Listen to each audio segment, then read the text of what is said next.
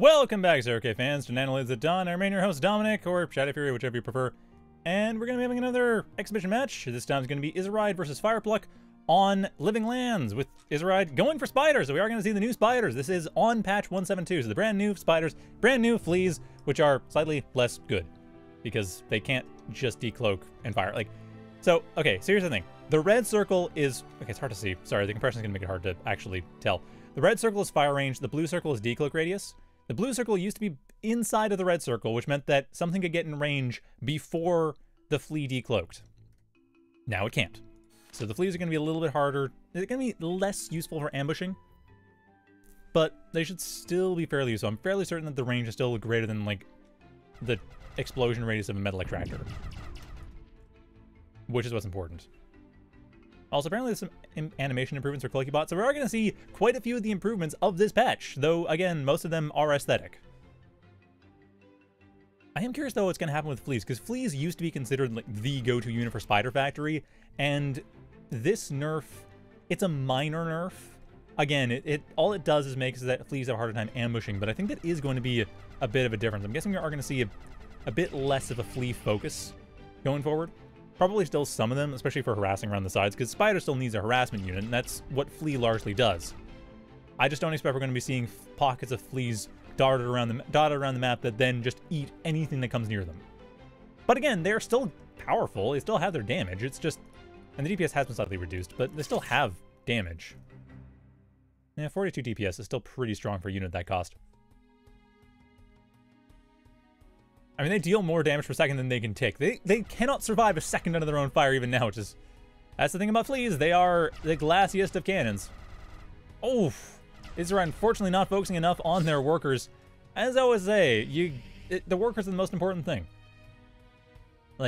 Your workers are the most important part of your game. If you do not have your workers, you die. You lose. You have to make sure they don't die. At the same time, your opponents are going to be trying to kill your workers, so you got to be careful of that. And if you kill your opponent's workers, then they have a hard time. I'm trying to put that in a way that doesn't sound like I'm being totally anti-labor in the way I did last time. I know it was a bit of a joke, but it's I just don't want to get the wrong impression here. But yeah, killing workers is not something you want to have happen to your own forces. So, I like now Izirayd is keeping their commander relatively close, but at the same time, it's just always kind of tricky. You want to make sure that your workers are safe.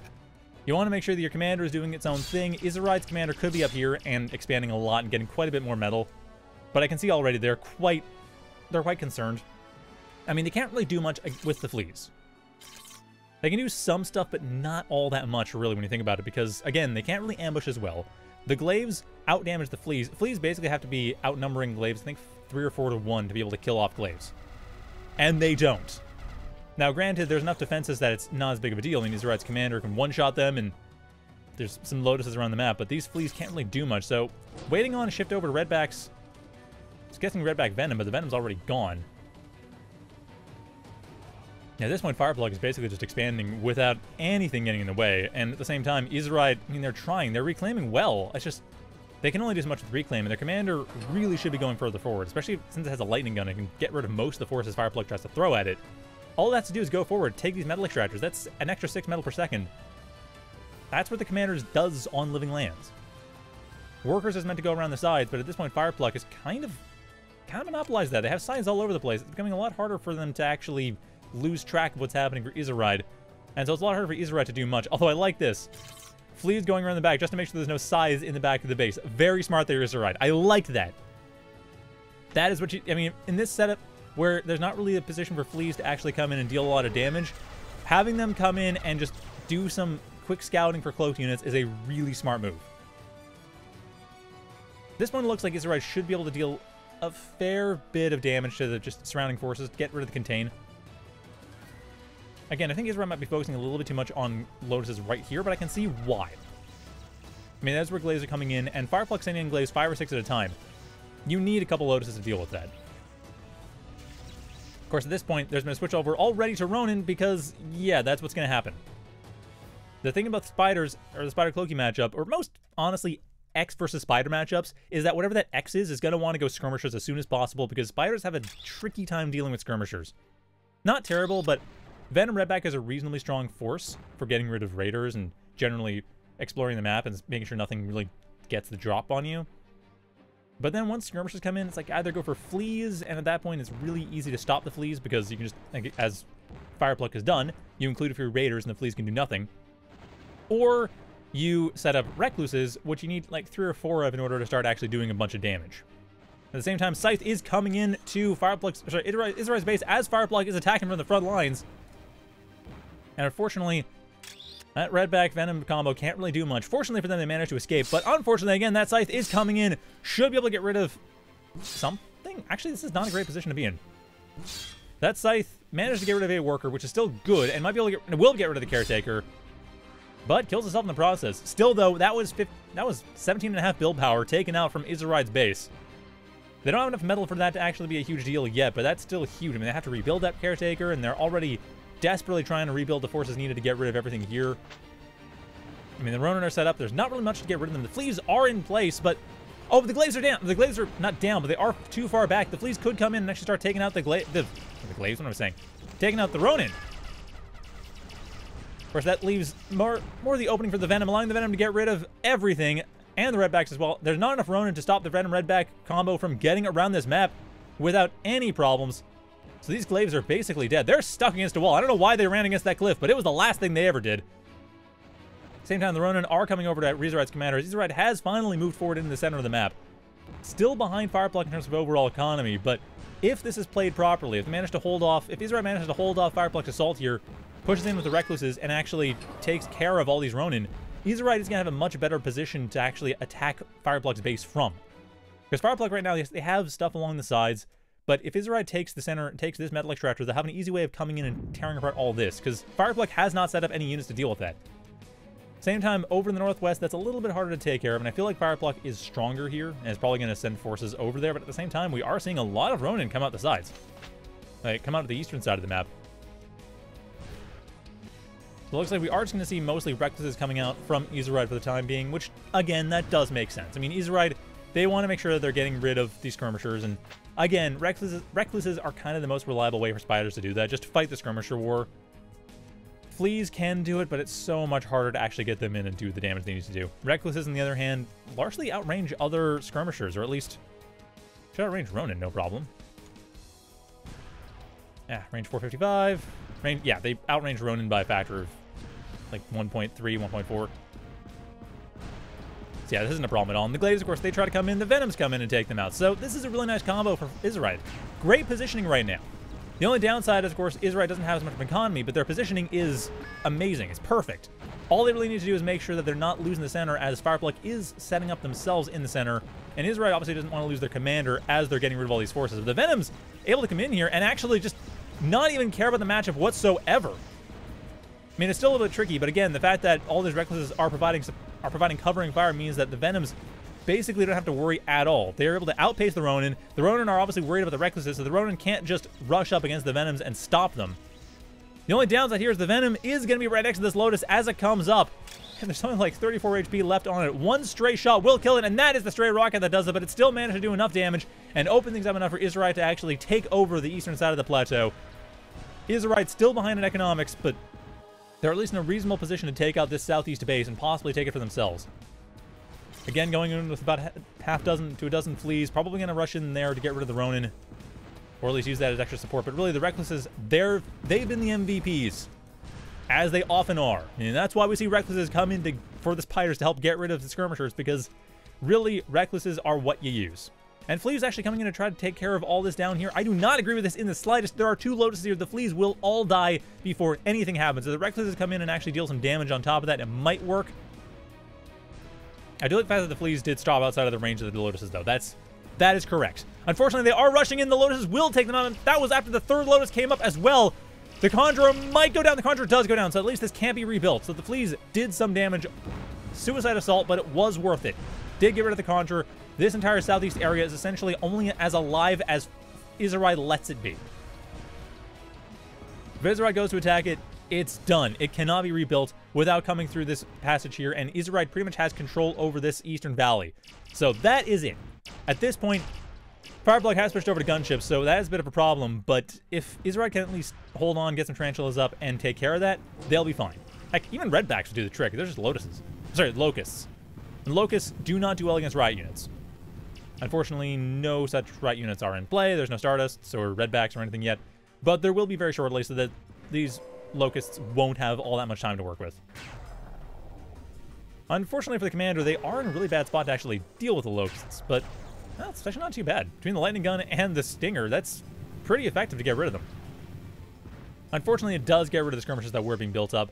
Fortunately, though, again, these locusts are not doing well against what's been built up. I'm not sure. Firepluk, what are you going for here? Still going for locusts. Just going mass locusts. Figures they can just out-eco izirayd, and that's not an incorrect assumption, but izirayd already getting the anti-air defenses up. A little bit caught in the back foot, unfortunately, but it's still fine. The locusts are going down. As long as izirayd can take care of the reclaim fields that are being built, which I kind of doubt. Firepluk's got the commander. They got a lot of pressure here on the map. Like, southeast, not so much, so izirayd can pretty easily take that and split the map in half that way, and I really wish izirayd would do that, because they really need to. I can see some reason why they wouldn't, because they've been playing very timid this entire game, but gotta be honest, they've got this, and it's theirs. They can just take it. If they can just get the recluses into position, take care of the lotuses, that's it.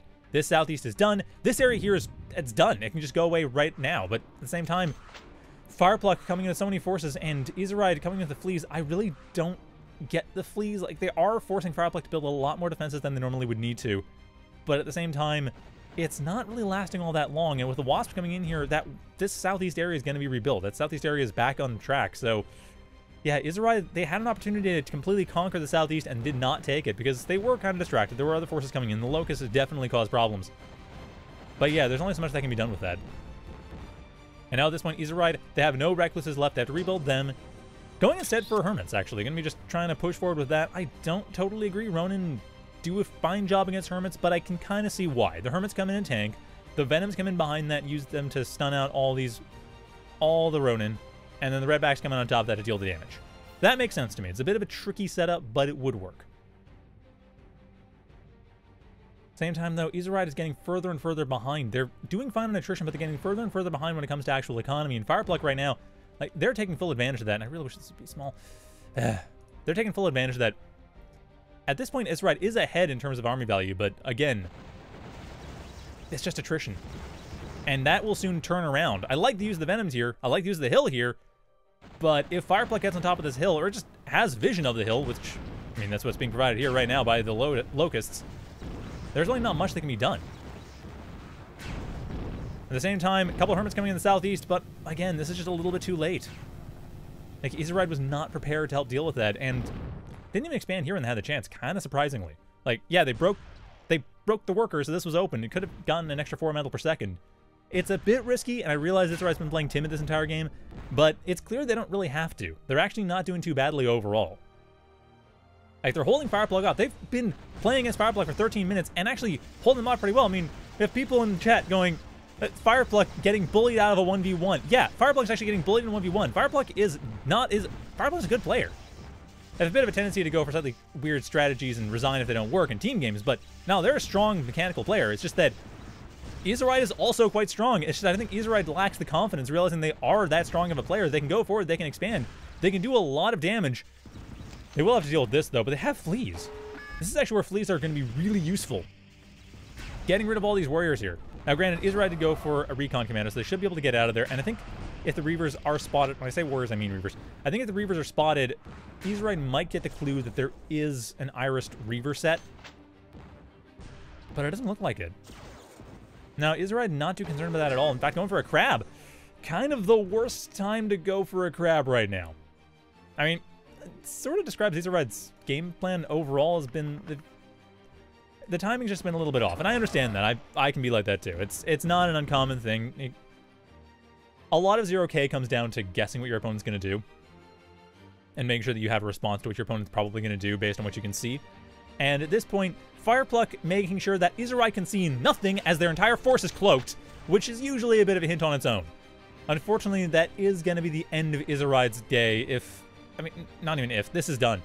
The reavers needed to be stopped around here. At this point, they're already inside the base. There is nothing that can stop them. The crab will be up, but it's not going to be enough. Actually, might not even be up. Oh, just barely, and not even enough. Gets one shot off, and that is it. izirayd probably going to throw in the towel at this point. They have been hitting the back lines too hard to really come back from this. And yep, there's the GG. Iris Reaver. That is a thing that happens a lot these days in 0K. It's worth keeping an eye on. If your opponent's playing Cloaky, an Iris Reaver ball is a very common late game strategy, because it is a very strong late game strategy. It is a bit of a risky one because it does mean that if it screws up, you're kind of hooped, because that's a lot of metal. I mean, there's some that died, but that would have been about 3,000 metal worth of units. That was most of Firepluk's army, actually. So Firepluk had lost that force, like, here. If, like, fleas had come in, detected it, and then all the Recklesses came in and started tearing apart all the Reavers, that could have been death. But overall, though, I felt like izirayd was doing a fine job holding on, like, definitely in terms of matchup knowledge, definitely in terms of units used, definitely in terms of positioning. They were doing a fine job. I feel like the fleas might have been used a little bit too long, but the switchover was fine. The switchover to Venom Redback, that was perfect. The switchover to Recluse, exactly right. The only thing I found that izirayd seemed to be lacking was confidence. They seemed to be a little bit scared about the fact that they were fighting Firepluk. It's like, yeah, you're fighting Firepluk, but it's just a game. Like, you and them are matched up, so go for it. Because the only reason Firepluk's going to beat you is if... Well, okay, there's a few reasons, but at this point, for the way izirayd was playing, I said the only reason Firepluk won is that izirayd expected Firepluk to win, and it was a self-fulfilling prophecy, because izirayd really did not push as hard as they could have, really didn't take the economy they could have taken, and certainly didn't take advantage of when they broke the southeast and could have just swept in almost immediately to take the rest of it out. So yeah, that's the thing. And just izirayd felt like they were playing a little bit scared, and Firepluk kind of didn't. Because Firepluk usually doesn't play scared. Usually they play overconfident and then do something silly and then die. And izirayd, they were playing pretty solid and pretty safe. They just, if they pushed forward a little more, I think they could have taken it. If you look at the army value, it's several times it was way ahead. I mean, metal use, yeah, Firepluk was ahead in there, but when the army value was way ahead, that could have been, and that was around, I think, the point where this was broken. That could have been converted into taking out this base, taking out this, like breaking most of Firepluk's economy, would have knocked Firepluk down another 8 metal per second, which at that point would have actually put them about even. Or very nearly even. Firepluk would not have been able to get as much of a runaway army construction, because izirayd was, for the long time, doing really well on attrition. It was only near the end that started to turn around, but there was a good period where izirayd was doing fine on attrition, and that would have been... That'd have been perfect. That would have made... Like, that exact period, too, actually. If Firepluk didn't have the metal income, izirayd could have just run away with it, taken a bunch of metal of their own, and then taken the game. Oh, wrong map. You're right. Shoot. Sorry, was Living Lands. I don't even know why I've had the map here, honestly. I mean, if you're watching on YouTube, you can see the description. It says what the map is, so, yeah. Anyway, that... might be able to do one more. I'm not really sure, but... Nah, I'm just gonna call it. Sorry, I've still got to make sure to take care of myself. So, yeah, thanks for watching. Sorry it's a bit of a shorter stream than usual. I should be able to go back to the normal time and everything probably in a couple weeks, I'm guessing, from what I've heard from the people I've been seeing to actually, you know, physical therapy type things. It should be another couple weeks to fully heal up. So, yeah, sorry, I just really don't want to harm, like, I don't want to hurt myself in the meantime. So, I actually...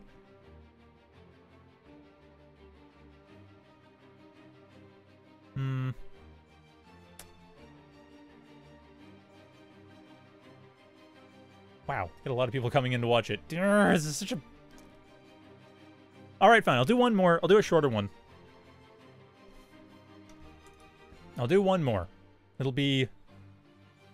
No. To find one, that would actually be a good idea, but... Actually, let's do one on my favorite map ever.